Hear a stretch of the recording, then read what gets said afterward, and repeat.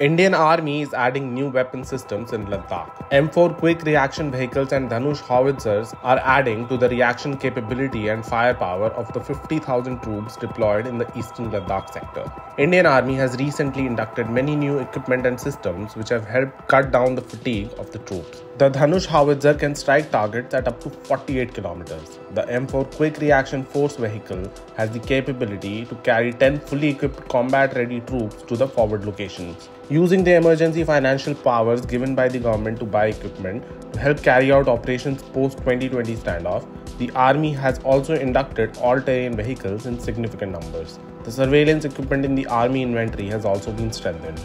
The new equipment is helping the forces to keep an eye on the movement of the adversaries across the LAC.